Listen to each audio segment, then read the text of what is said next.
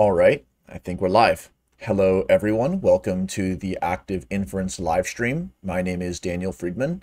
It is December 2nd, 2020, and I'm looking forward to this discussion. Welcome to TeamCom. TeamCom is an experiment in online team communication, learning, and practice related to active inference. You can find out about us at our website, activeinference.org, on Twitter, at our Gmail account, our YouTube channel, or our public Keybase team and username. This is a recorded and an archived live stream, so please provide us with feedback so that we can improve on our work. All backgrounds and perspectives are welcome here, and as far as video etiquette for live streams goes, remember to mute if there's noise in your background, raise your hand so that we can hear from everybody, and use respectful speech behavior. Also, just as far as schedules go, for the rest of 2020, we're going to have 4 meetings. They are going to be on December 8th and 15th, discussing this paper that I'm going to talk about right now, a variational approach to scripts. And then on December 22nd and December 29th, we will be in ActInf Stream 11, and we will read a more mathematical paper called Sophisticated Effective Inference, Simulating Anticipatory Effective Dynamics of the Imagining Future. So this is going to be the last 4 meetings of ActInf Stream for 2020 in December, 2 on this paper, 2 on the next paper. We have a lot planned for 2021. So if you're interested in participating in 2021 in any way, definitely contact us if you want to. And we also look forward to doing a few new kinds of events. So if you have an idea for an event or for a collaboration that we could do with ActInf Stream, that'd be pretty cool. Today in ActInf Stream number 10.0, finally getting up there in the double digits, the goal will be to set the context for the next 2 weeks of discussion with everybody who wants to, which is going to be 10.1 and 10.2. The paper we're going to be discussing is called A Variational Approach to Scripts by Albarracin et al. On 6/29/2020 on SciArchive. This video, as all the .0s are, is just an introduction or a context for some of these ideas. It isn't a review or a meta-analysis or a final word. And I'll really just be trying to contextualize some of the ideas and vocabulary of the paper. So the goal would be, if you're in the free energy principle or active inference research community, this is going to be maybe a chance to learn something new about scripts. Certainly it was for me. And then maybe you're more familiar with scripts or social scripts theory, at which point this hopefully would be an interesting introduction into thinking about active inference. So it is always going to be bidirectional like that. And the punchline of this paper, if I could summarize it as such, would be active inference can unify different conceptions of this script concept, leading to new avenues and approaches for research in fields such as social behavior, criminology, and sexology. Yep, all of those are fields. In section 9.0, first we're going to go through the keywords of the paper, then go through the aims and claims, abstract, and roadmap of the paper, which are going to tell us a lot about how the authors lay out their argument as well as structure what it is that they're trying to do. In section C, we will go to types and uses of scripts and draw on some quotations from the authors, and then just look at the 2 figures briefly to understand what they might be representing or doing in the paper. And in 10.1 and 10.2, which are the up to coming weeks, we will be discussing this paper. So save and submit your questions, get in touch if you want to participate, and anyone is welcome to join. First, we're going to talk about keywords. The keywords of this paper are as follows. First is active inference, which is great. We always like to see that as a keyword, as well as the free energy principle. So active inference is about the fusion of action and inference. It brings together fields like cybernetics, ecological control theory, all these different things that we've been talking about, but maybe this is someone's first ActInf stream. Free energy principle is a broader physics-based or mathematics-based framework for understanding how multi-scale systems exist and what it is that they do. Active inference is a process theory under the free energy principle. We're not going to have slides for those in this talk. What we are going to talk about to contextualize the paper philosophically and from a conceptual perspective is internalism and externalism, as well as the center topic of the paper, which is scripts, script theory, and specifically social scripts. We'll hear about two different deployments or two different senses of the script. One is an internal psychological schema. So that's like something happening in your head. Maybe that would be amenable to a psychological or a neuropsychiatric intervention. And then another sense of scripts are in terms of constitutive behavioral categories. So these are sort of classifications of people or of action sequences, and they are things that are enacted, but they may or may not hinge upon these internal psychological schema. In fact, we're going to go into a fair amount of detail how the authors lay out the differences amongst different uses of the script concept, but that's just to prime it for now. Let's get to this first philosophy point, but it's pretty broad. It applies to a lot of areas, and that's internalism and externalism. So in ActInf Stream 5, that's 5.0, 0.1, and 0.2, we specifically talked about internalism and externalism. We talked about the paper multi-scale integration beyond internalism and externalism. So we talked a lot about how active inference specifically is able to reframe this debate or dichotomy between internalism and externalism, or internalism versus externalism, potentially can recast our understanding of how these systems work in a way that's going to be amenable to better understanding, control, design, predict, etc. That's what we talked about in ActInf 5. But without going into too many details of active inference now, let's think about three big ways that we're going to use active inference to transcend this internalism and externalism debate / debacle. And the three that we're going to talk about right now are: one, the fact that real evolutionary adaptive systems are multi-scale and nested. So multi-scale nested systems as a way that we can escape internalism and externalism. A second way that we can escape internalism and externalism is with local causal closure. And a third route is with this relationship between action and inference. So these are three different talking points that you can think about are countering the internalism versus externalism dialectic. So the first thing is this idea that real systems, especially the ones that we care about, are multi-scale and nested. They're hierarchically embedded or they're heterarchical. There's a lot of ways to talk about them. They're complex adaptive systems. And the paper that we drew on in ActInf 5, and I'll return to here, is this paper in 2012 by Dennis Noble called A Theory of Biological Relativity, No Privileged Level of Causation.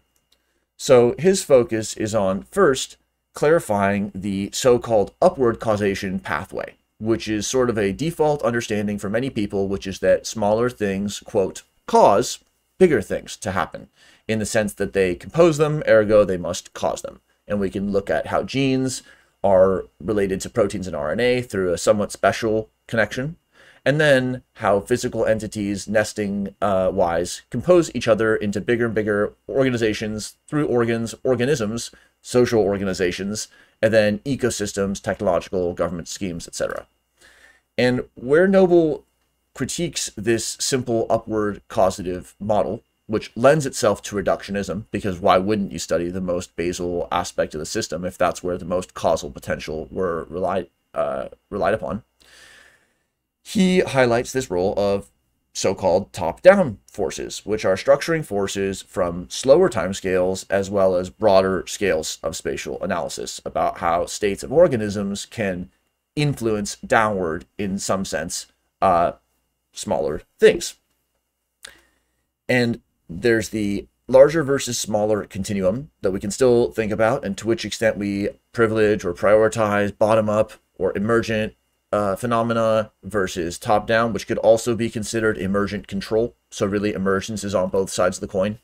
But at a given level of analysis, the larger scale can be considered external. So when the organism's epithelia is the boundary condition, then society is external and proteins and cellular features are internal. And if you were to go into a cell, internal would be even smaller than the cell, almost by definition. And so we can think about how, as there is no privileged level of causation, in the sense that the interactions within and among levels of analysis are what result uniquely in the system's function, and there's no way to tune one aspect without necessarily impinging upon another. We can say, well, yes, you could characterize things as being just simply outside of another thing. You could say, here's inside the house and this is outside the house. So you can still have internal and external as terms, but this idea of internalism and externalism, that the relevant causal features are internal to an organism versus are external to an organism versus the interaction, it kind of is reframed in this very fractal hierarchical framework that the no privilege level of causation argument is taking us towards. So that's a systems biology approach. We're moving beyond internalism and externalism because real world systems are nested. A second type of argument that evades the internalism externalism discussion is the idea of local causal closure. And this is figure 4 from the paper that we discussed in ActInf 5, and it is showing an autocatalytic network. And so here you have different types of reactions and products. It's a metabolic network that involves an autocatalytic mechanism in the metabolic domain, but there's also autocatalytic closure that might be imagined semantically or culturally.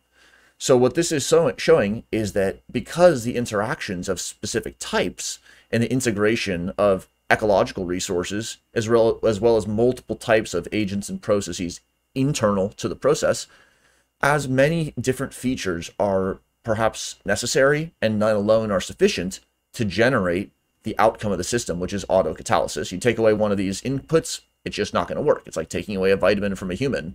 So you take away a vitamin and they might die. But does that mean that the vitamin is the one and only thing that makes them live? Of course not. But it does make us move beyond this internalism and externalism dichotomy, because we understand that all real systems are at the interface between these two, and that's related to phrasings like it is the nature of nurture to be natured, or vice versa, sort of just blurring the line between them because there's such causal dependence, for example, with our microbiome.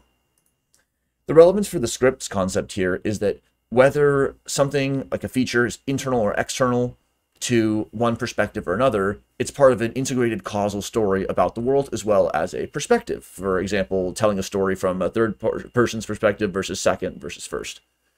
And another area that we might return to is that the scripts require actors and communities of practice to enact them. Otherwise, they're not real. So it's kind of like a tree falling in a forest. Does anyone hear it? Well, if there's a script in a file drawer, is it ever enacted? Maybe that's how it enacts what it is, but in the social sense, it is not implemented. And this is going to bring us to some other drama-related, dramaturgical concepts, and this idea about set and setting and the context and the performer.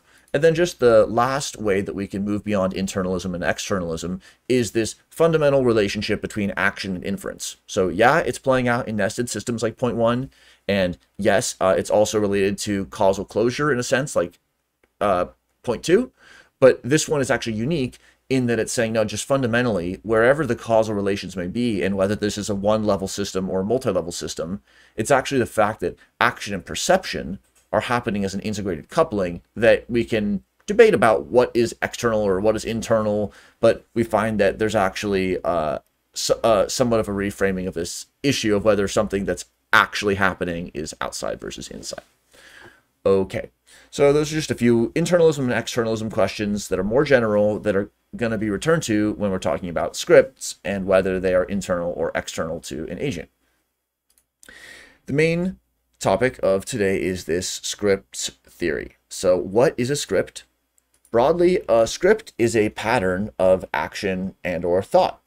And it turns out there's a lot of ways that people have thought about that, and there's also a lot of related topics, which is one of the reasons why a unifying effort is being performed here, because apparently there's a lot of disagreement about scripts and what they mean. So terms that I thought could be relevant to call them besides for scripts, because they include, for example, nonverbal behavior, something like an archetype or a situation or scenario, a storyline or a narrative, a creode, to use Waddington's term from epigenetics.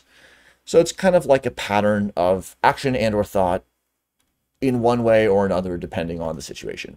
And the paper is going to go on to explore 2 specific axes of variation you can think about in the scripts concept. Scripts are happening in various contexts. So first, with no citations, I'll just provide a quote from them, and then a few examples of areas where it could be interesting.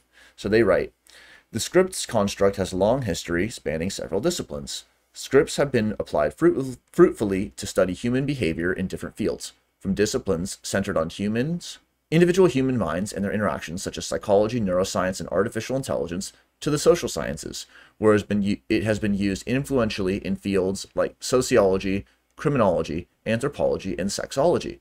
Different definitions of scripts abound, with different focuses. The concept sometimes is used under different names, such as action schemas.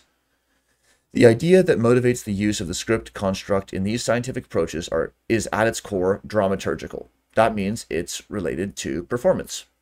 According to its proponents, what enables social agents to act in situationally appropriate ways is a shared set of instructions or normative prescriptions for situationally appropriate behavior. That's why it's called a script. Just like the script guides an actor, it's sort of a loose version of a script that's going to not dictate exactly what we say. For example, I'm not reading from a script, and most people aren't when they're on a video call, but it's going to be a little bit broader than that, but of course not so broad as to explain everything. The implication of this view is that in order to act as a cohesive social group in which every agent knows and enacts their role, agents must share a common body of knowledge, i.e. a script, that prescribes situationally appropriate modes of being. This is metaphorically akin to actors sharing a dramaturgical script, hence the name of the construct. Scripts are used in scientific theories to shed light on how internalized psychological models are integrated with externalized social models by drawing on a pool of common styles of performance and cognition through contextualized acts, such as speech acts, and their ensured actions driven by goals. So it's like all the world's a stage, but then they made a research field about it. We see it playing out on the actual stage because there's raised platforms where people perform, and then there's non-raised platforms where people perform, but there's scripts for many of these situations, sometimes literally written out, other times more broadly. These kinds of scripts happen on the sidewalk. For example, it's interesting to think about how just the ways that people have viewed each other's bodies, their peripersonal space, and whether they step out of the way on the sidewalk, depending on what someone is or isn't wearing. These are all things that have changed over 2020, and so we're seeing the script update or change. Scripts happen in the courtroom, whether it's the judge and the priority that this person has by virtue of their training and position in the room, but these types of formal acts are places where scripts have been applied because in some senses the script is defined like a religious service. And ritual spaces in general are places where scripts can play out. And so here one can literalize what is happening and talk about, well, the angle of this object is at this angle and the repetition of this happens this many times, or there's an experiential element. So scripts also reaches into this area of experience and what makes something important to somebody and all that behavioral work. One area that we'll talk about in just a few minutes is the crime scene. So scripts have been applied to really break down crimes in some ways into their subcomponents to understand the patterns and the flowcharts by which certain crimes are happening or not. And also another example might be computer scripts, which isn't really talked about much here specifically. The entire framework is computationalist in that, like active inference, it holds as a high value to at least be able to state things in pseudocode or algorithmically or as a process rather than just an endpoint that's achieved, for example. But we can also think about these scripts, especially when they involve our extended niche, our shared niche of attention and technology and platforms. Computer scripts are playing into human scripts. It's almost like one of them is programming the other. Let's return to that crime scene version of a script. This is going to be some figures from a book from 2018 chapter called Crime Script Analysis. So this is first just a structural way of looking at how quantitative data are used in the academic psychology model. So we see behavior on the right, and the arrows are like the hypothesized or empirically tested correlations. This is basically like a structural equation model, but it's just saying there's all these features that are related, for example, to the person's personality on the top, to things like their behavior, and that can have many levels of detail. But this is just at the most broad level, the way that different features of the person and the context are statistically brought together. People developed a little bit beyond this simple put all their features into a database and run a regression type model to this idea of a state transition diagram, which is drawing interestingly on concepts like Markov chains and Markov fields. These are things that come back in active inference, but they're used in this crime script community. And this one, I believe, shows the behaviors leading up to drinking and driving, which is a crime. And so this bottom here, it says this is the driver's vehicle, all these arrows, all these routes by which they're led there. So maybe they were at home and then went out somewhere, or they were somewhere else and they came home. There's different funnels, different flowcharts. And the question that we're going to ask here is, could we simplify and integrate this with active inference? So if we go with no map and we just say, let's survey 500 people and then let's do some expert analysis, crowdsourcing, some natural language processing, let's just figure out all the attributes that led to these people doing this crime, then we might be able to pull out a bunch of these nodes. Maybe we could even make a flowchart like this. But could we have a more broad theory other than just interviewing hundreds of people, always knowing that there's going to be types of crimes being committed that are going to be outside of our scope, and just maybe have a more integrated framework for talking about how certain norms are violated to take into account a lot more features and a lot more richness in the kinds of ways that agents actually interface with the world. So that would be the goal with script theory, would be in all these different fields that we would be able to simplify from just this web of correlations on the left and this network of flow of all these probabilistic attributes probably averaged out over important subgroups. Could we just take a step back and ask about action in general and thinking about these specific actions that violate formal or informal rules or norms? Could we use active inference in that situation? Here was just a social script paper that I thought was pretty interesting. So it's called Social Scripts and the Three Theoretical Approaches to Culture by Robert St. Clair in Louisville. It says, abstract, in attempting to investigate the cultural sciences, researchers have developed frameworks of which Ratner's three categories are most informative. The three categories are symbolic, activity theory, and individualistic approaches. Also, social script theory is a promising path in the integration of symbolic and activity theory models. So that's pretty cool. This is coming from a non-active inference community, and it's a synthesis of some of the major threads in cultural research. And again, those three categories are the symbolic, the activity theory, and the individualistic approach. And this activity theory is kind of an interesting thing. It's a strange idea to read about, that people had to make a area of theory that was about action, but it actually does touch on things like action research today, activity theory, and there's a deep thread of this, and sometimes highlighting this thread of activity theory is quite useful. So here is what is written in the paper. Okay, so first, there's a discussion of the early activity theory and about how this activity theory was getting integrated with the neuroscientists, the philosophers, computer scientists, and cognitive scientists. And then there's quoting from the paper. What is significant about the work of these early cognitive scientists is that they argued for a deeper understanding of language in artificial intelligence. Schenck and Abelson in 1977, for example, noted that scripts, protocols, and vocabularies were about language, so they naturally asked not only about how computers code human behavior, but also about how languages are used to negotiate social reality. Minsky, in 1985, noted that in addition to using language to structure frames, scripts, metaphors, and the society of mind, one needs to look at the mind as a parallel processor, one capable of handling several scripts simultaneously, a situation comparable to how human languages function within social contexts. Understandably, linguistics became one of the central disciplines within the cognitive sciences.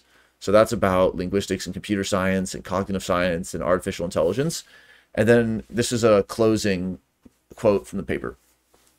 Can the personal approach to culture even be considered a viable model for the cultural sciences? So that's the individualistic model, which is basically saying that the priority of culture is just operating individuals, nestmates. It appears that the personal approach to culture espoused by postmodernists is not a viable model of culture. Who would have supposed that? When this model is articulated by social philosophers such as Foucault, Baudrillard, and Debord, the theory still lacks explanatory power, as it is not able to account for activity theory. What constitutes activity in this model is a passive embodiment of the signs and symbols of mass media and mass culture. The most promising path consists in this integration of symbolic models with activity theory models. This is exactly what social script theory has done. So very cool that in the social sphere, the social script theory was perceived of as integrating the semiotics, the meaning, and the communication of symbols with the action. And so there's actually a action inference or an action communication, action information nexus that was integrated in their vocabulary, perhaps as social scripts, because it has a computational bent, you know, run that script. And you can, even back 50 years ago, people were talking about running multiple scripts and the ecological dependency. So these are kind of classical ideas that potentially under active inference we could learn more about. And then just the last point here on this paper, according to activity theory, psychological phenomena are formed as people engaged in socially organized activity. Since these activities are socially formed, they provide a social and cultural influence on cognition. It should be noted that this concept of praxis, which is a German word I won't pronounce, and then a Russian word, deyatlnost, has a long intellectual tradition. The focus on praxis in this essay is not about that long tradition of pragmatism and practice, but on activity theory, which is connected with Vygotsky. And so it goes back to Marx and Engels and some other interesting directions, but pretty cool to see that there's actually the pragmatism and then there's an action thread. So activity research wasn't merely about getting it done or being most effective. It was related to that bodily concept, body in motion, developmental component by Vygotsky, and that led to ecological psychology and so many other areas.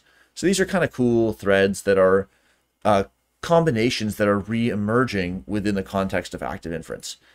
It's because what the free energy principle and active inference are searching for is something to say about the relationship between the world and agents. So here we're kind of mutating this common slide yet again, and we're thinking about agents who are interacting in a world. And the world is a niche that is shared by the agents. It's an ecological niche, and that means that it's a niche of ecological resources, as well as shared attention, norms, practice, tools, software, video conferencing. This is where this script concept is going to come into play, because we want something that's computable, we want something that is ecologically responsive, adaptive, can take on all these interesting traits that we want. And yep, the joint world niche is related to their shared affordances of agents in a niche, what they can do. It's related to their Umwelt, what they can perceive, as well as their culture, memes, norms, all these other things, attention especially. And now we're going to bring this scripts topic in. All right. So the paper that we're going to be discussing in 10.1 and point 2 is called A Variational Approach to Scripts, and the authors are on the right side. The aims and claims of the paper are as follows. They write, the aim of this paper is to formalize the notion of script using the modeling resources of the active inference framework. The hope, I like that it's not just a claim, there's a hope as well, is to shed light on the multifarious uses of the construct of script as it is used in the sciences that study human behavior. Active inference is relevant here because it may provide the key to formulating an integrative script construct. So that's, in their own words, how they wanted to frame what they did in the paper.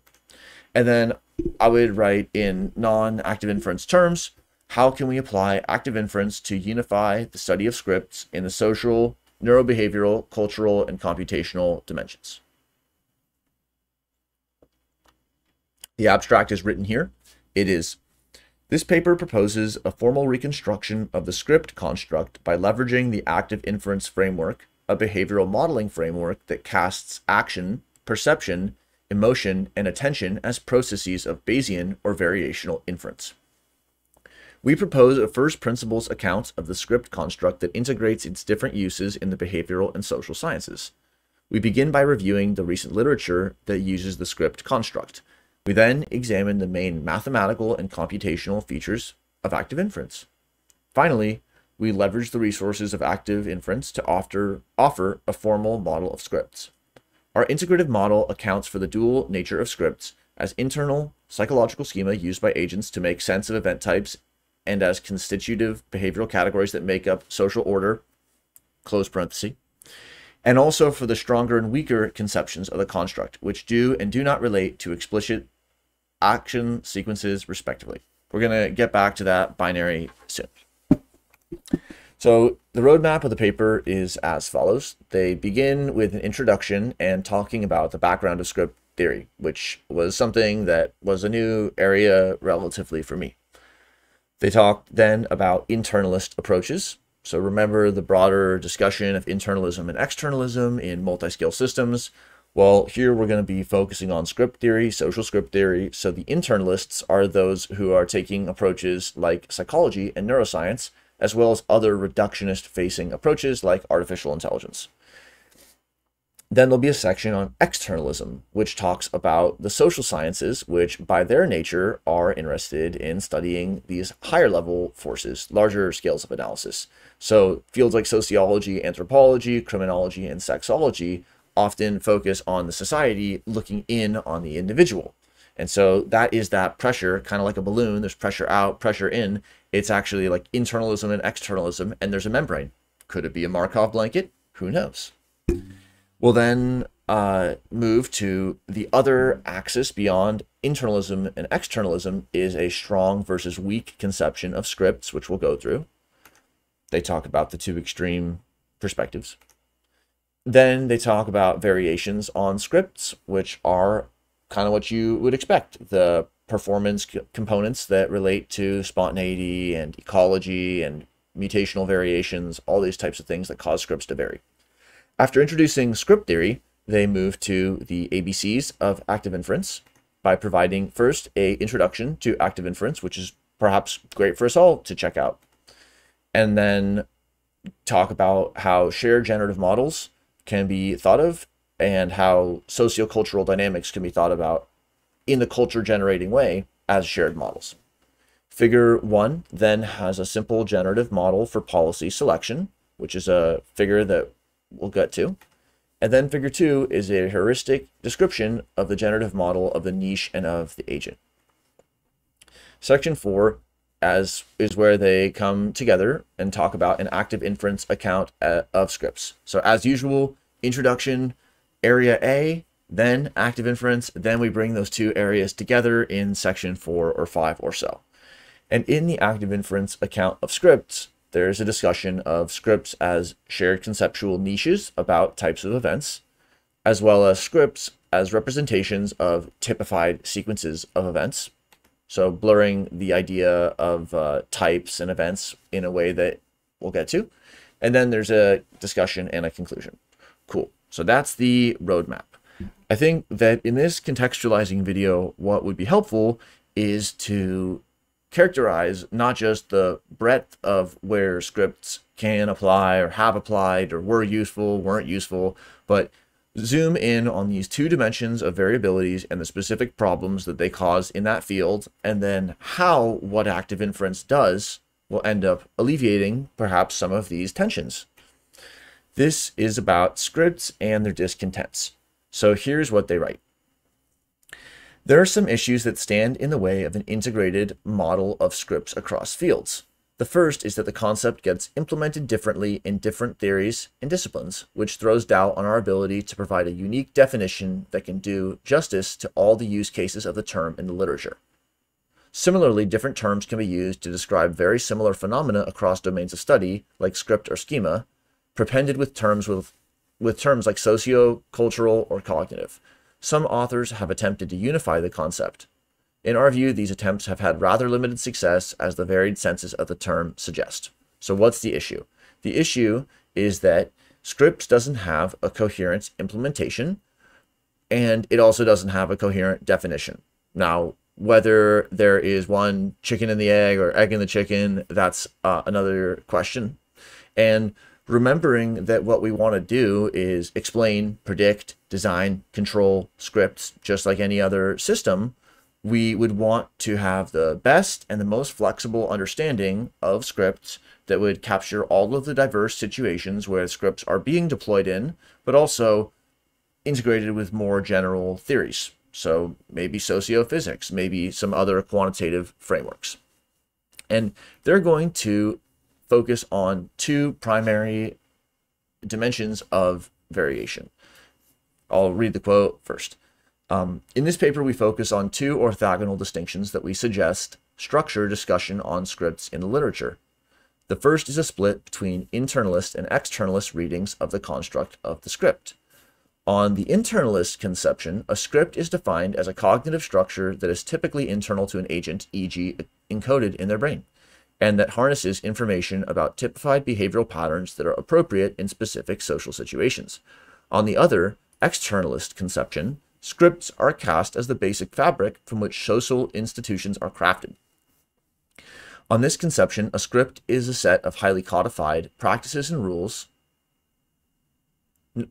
norms, standards, beliefs, and linguistic practices and rules that make up an institution.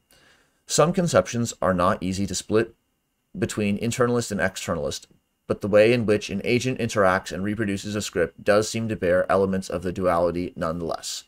And so that's where we return to these two extreme cases that were presented earlier, which is the ultimate internalist versus externalist.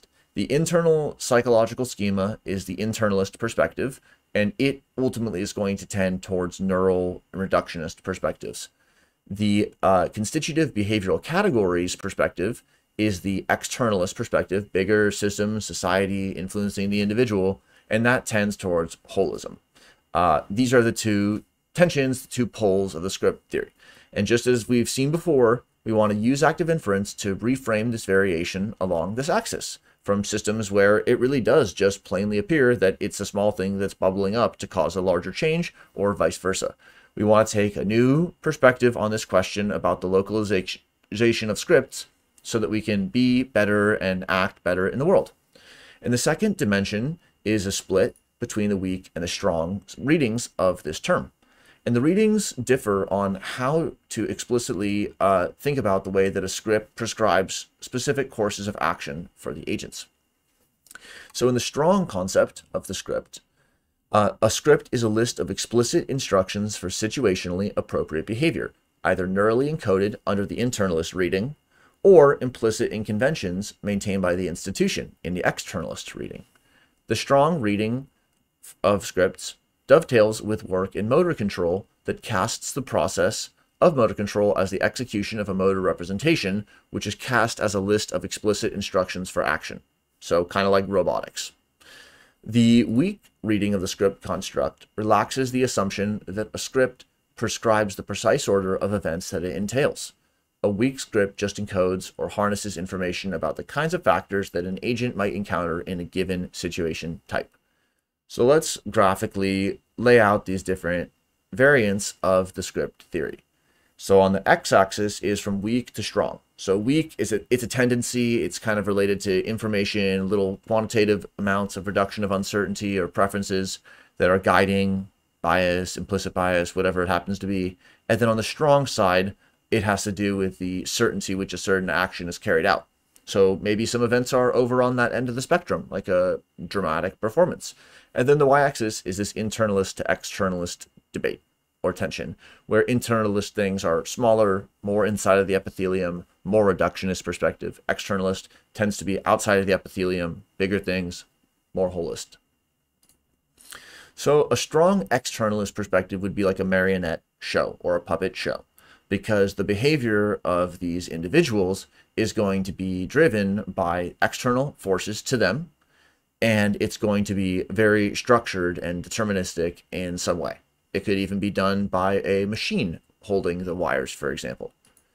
Whereas a weak externalist situation might be something like people who are in a meeting and the body language or the ways in which certain people fit into socially prescribed or different cultural perceptions on a certain presentation that someone provides, all of these different soft features could end up playing into the behavior of individuals. That would be a very externally oriented thing, but also there's the collective behavior and the ecology of the group. So that's still externalist, but it ends up being more probabilistic. The strong internalist beliefs relate to highly computational ways of thinking about the brain and about the ways that certain action patterns are encoded based upon representation, as was stated in the earlier quote. And then the weak internalist perspective might see the mind as a chaotic dynamical system or something that's never returning to steady states or has a strange loop feature, all these different aspects that make, even though it is a focus on the psychology, so it could lean towards reductionism, there's also a broader understanding about the potentially emergent components of even internal features. So all these different ways that we can think about scripts, and then here's Friston, the origin here, and going to integrate across these quadrants with the active inference framework. Let's just look at one of the quotes in the paper. They write, "Our proposed formalization of the script construct via active inference allows for interesting avenues in social computing. Specifically, we can begin to make predictions about how humans react to scripts. By clearly identifying the formal role of internal and external script elements, as well as what weak scripts and strong scripts entail in a cognitive and ecological structure, we can begin to leverage the model to identify the moment-to-moment dynamics of interactions between social agents in a given context. We can identify how narratives influence expected behavioral and contextual framing." Cool. With our formal model of scripts, we can map the direct interaction of an individual with social categories and events, as well as its concomitants in the shared niche. Those dynamics could allow not only to model how scripts come to be widespread by simulating sensitivity to deontic cues and social coordination with interlocutors, but also how scripts may come to change when an agent is faced with a script violation and its different ramifications. These violations may be met with social punishment or be embraced when they tap into the previously invisible, valuable social reality. I'd love to hear more from the authors about that part. This formalism may be scaled up to simulate agents as the niche and see how certain patterns of interaction and co-option may emerge. Also a really cool idea. Finally, the model and the predicted patterns may be measured against real empirical data and falsified or confirmed to test psychological hypotheses about adherence to scripts. So, all the areas that we care about, especially in the social areas, anywhere you can cast broadly a strong versus weak or an internalism versus externalism, something. You're basically talking about the spatial and the temporal scales and the systems that humans care about. So if you're here and you're from script theory and this is active inference, then maybe ask questions about what would make it useful for your communities or for the specific situations.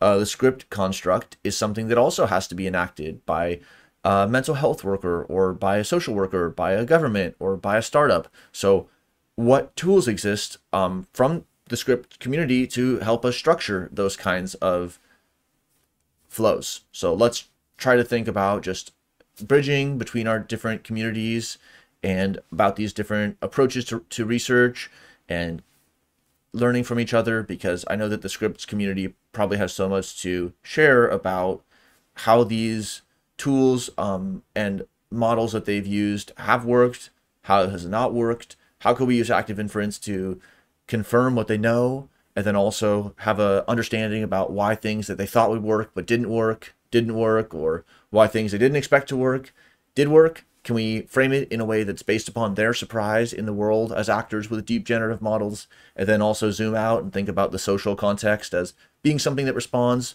perhaps non-linearly to interventions? So these would be kind of fun things to talk about. We've had a lot of social sciences people on the ActInf stream before, so if that's something that anyone knows about, script theory or any of these different areas of anthropology, then it'd be awesome to hear from them, because like I said, a lot that we could learn as an active inference community about how these theories have taken hold in different areas and come to make impact in people's life. So this is a real interesting bridge between people's lived experience and the mental health uses of scripts, the crime dynamics, and the way that governance is tied in with it. So really interesting stuff. I hope that people can read the paper and attend one of the upcoming discussions, or if they are seeing this video after we had the discussion, then just leave your comments, because you know the discussion just doesn't stop. So just to go through the figures, this is figure 1, and I added colors to clarify a few of the different things that are happening here. So the figure's caption reads as follows. It reads as a simple generative model for policy selection. This schematic depicts a generative model for policy selection. It represents probabilistic beliefs about how observations are related to the states that cause them. That's the likelihood matrix A. There's also in this probabilistic model, there are beliefs about the manner in which states of the world evolve over time, which is the state transition matrix B. And then there's beliefs about states prior to sampling the world, which are green, and they're in D. And then preference over outcomes, C, is not depicted here, but as written on the top, the calculation of G is related to the calculation of C, the outcome preference matrix, and also things like affordances, what the agent can do. And then this G is what modifies policy selection.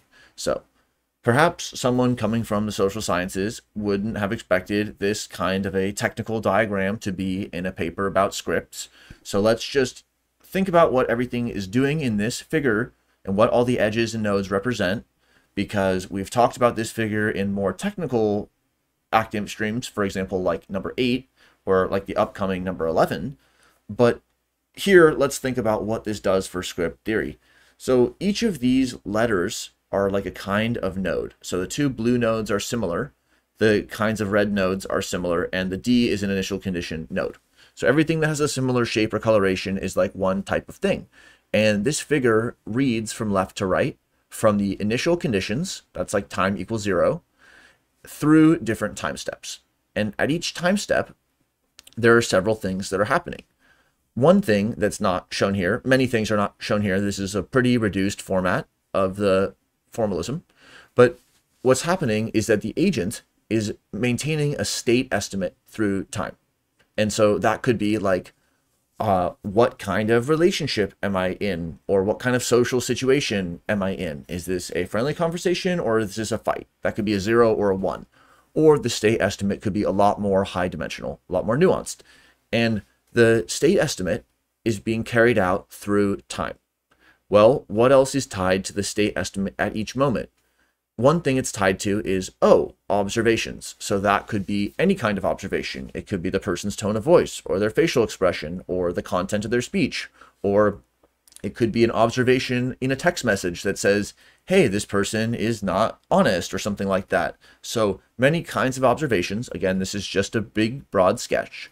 But at each time step, the state estimate, which is, am I in this type of conversation or that type of conversation? Again, whatever it happens to be, the state estimate is being mapped to the observation. We're not going to worry about the mathematical details now, but it turns out that what connects the state estimate to the observation is a belief about how the observations are related to the states that cause them. So there's some sort of internal mapping, let's just say, again, sidestepping this debate that we had a little bit earlier, that smiles mean the person is happy and frowns mean they don't. But then you think a little deeper and you realize, well, it's if someone's trying to deceive you, then they might smile. So that might trigger your subconscious receptors, your subconscious priors. But maybe you look beyond those types of physiological responses. So again, there's layers of nuance that aren't going to be in this figure. But just broadly, the state estimate is updating through time as a function mapped to the observations that you're expecting and estimating to get. The blue B is the beliefs about the manner in which states of the world evolve over time. So here's like the person's happy, they're smiling. My policy, my action selection is that if I say something nice, then I estimate that they'll continue to be happy, and then they'll continue to emit this like happy sound. And then here, if I continue this policy. So this is at time 0, 1, 2, 3. So and this is like the first 3 moves of chess. So you get starting state, and then observations, first round, a movement, guided by a policy. This is also framed as a belief about how the world is expected to change. So under certain estimates about how the world is, how will my trades today in cryptocurrency manifest as future observations? Or given everything I know about the person, all these norms and the social components, how will my policy on a certain type of conversation end up changing future observations I have?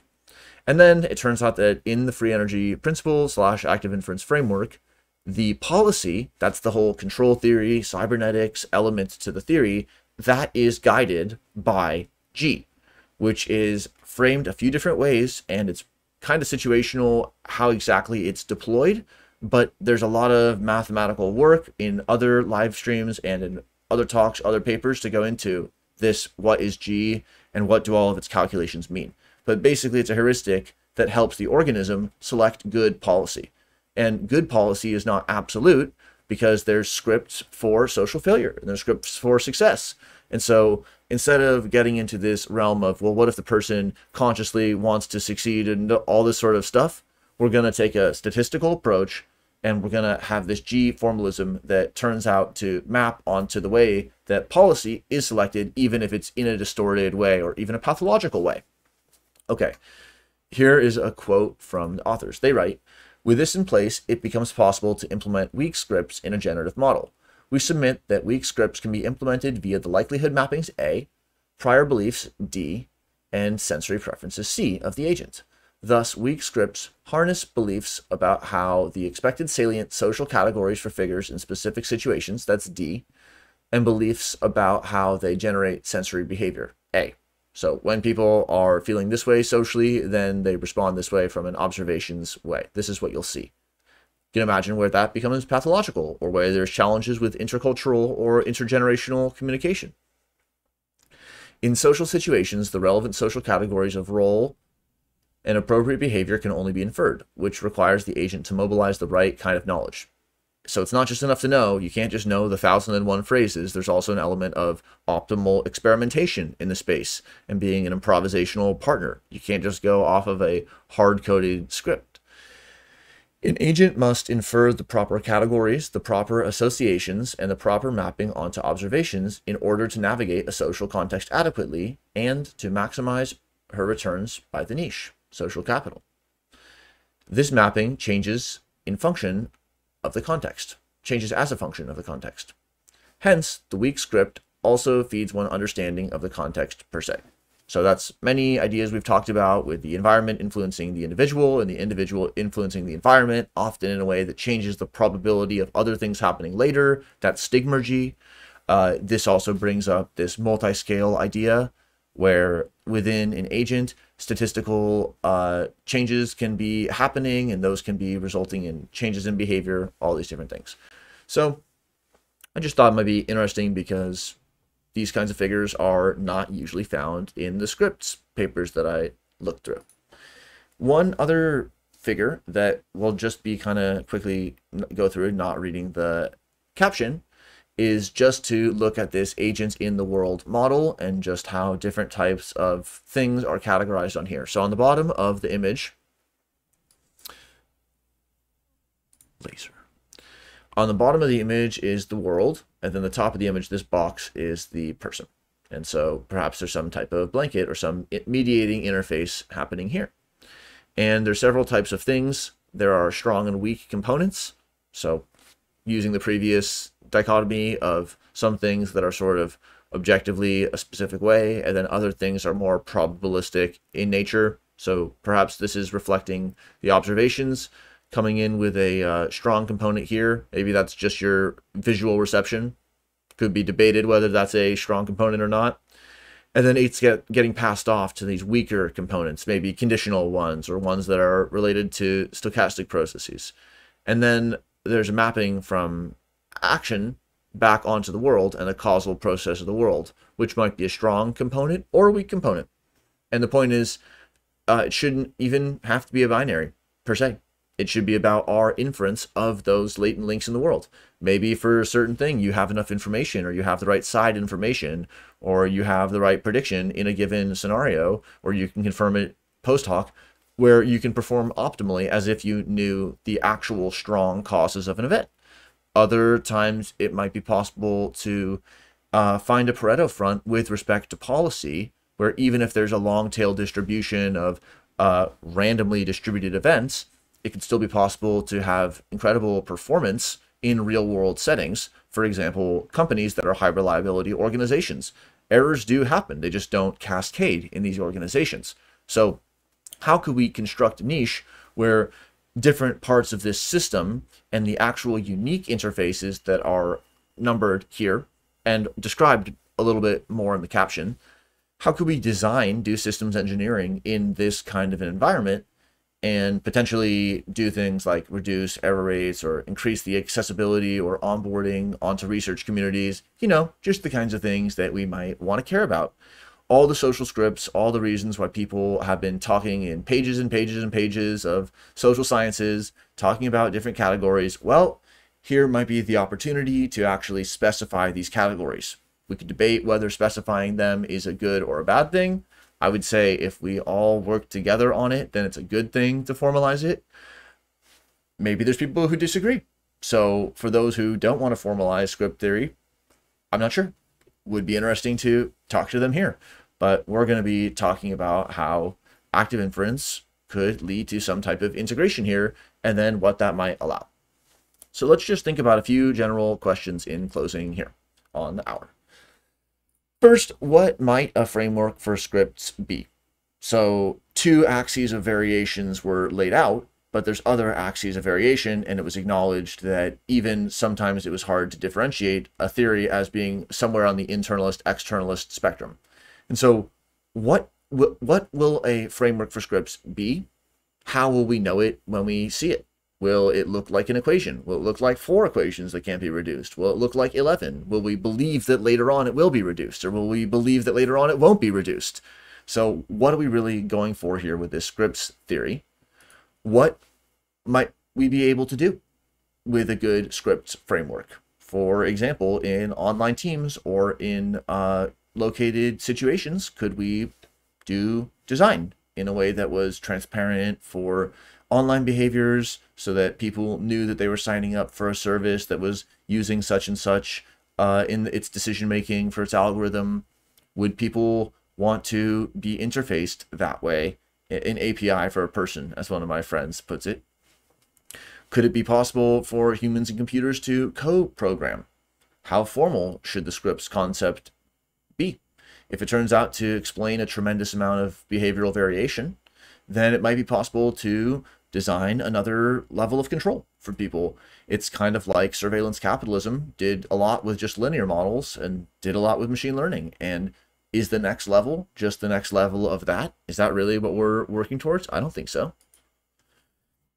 One might want to ask, what are the unique predictions and experiments? So given that you think about scripts now from an active inference perspective, what are the ways in which we can look at the previous literature on scripts, reinterpret it, and then think, well, knowing what they knew and the way that they phrased it and building on it, and then knowing what we know from other areas, what would be the most informative experiment to run?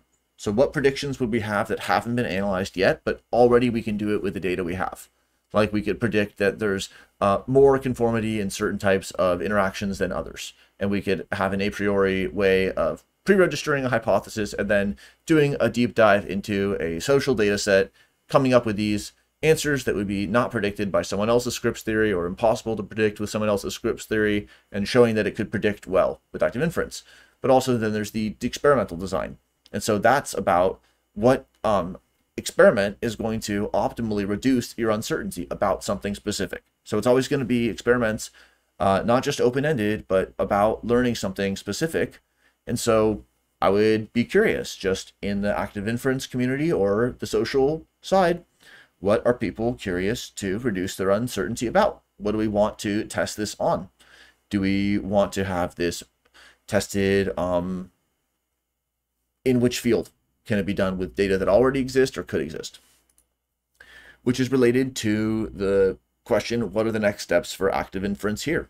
So there's two figures, and there's maybe an appendix in the paper, and it lays out qualitatively, mostly, an agenda for formalizing and integrating the scripts concept.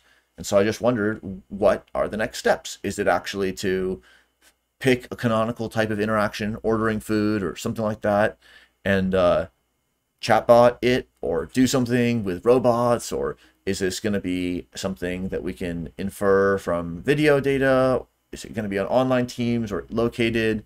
Is it going to be more mathematical? How can we make active inference better account for not just sort of robot foraging behavior, but human behavior? And we've talked about in the last couple of weeks, people who are implementing things like daydreaming access and memory and historiosity and risk-averse optimization. How can we start bringing some of these topics into play, and then thinking about real social issues and how we might be using active inference to act in those situations? And then lastly, just as always, we want to consider the goals of this research, and I'd be curious to hear what the author's goals or interests are. I think it's kind of a cool area. They're making interesting progress. Sounds really cool to integrate across big areas of research, and that's it. Kind of an interesting paper to read. So I hope everyone can check it out and join a discussion. Thanks for participating. There will be follow-up forms for the live participants, and any feedback, suggestions, questions, always welcome. Stay in communication with us, but other than that, thanks for listening to 10.0. You're always welcome to come on the live discussion or plan some other type of event, and leave us a comment or let us know if you have any questions, anything we could address in another show. So have a good day, everyone, and I'll talk to you later.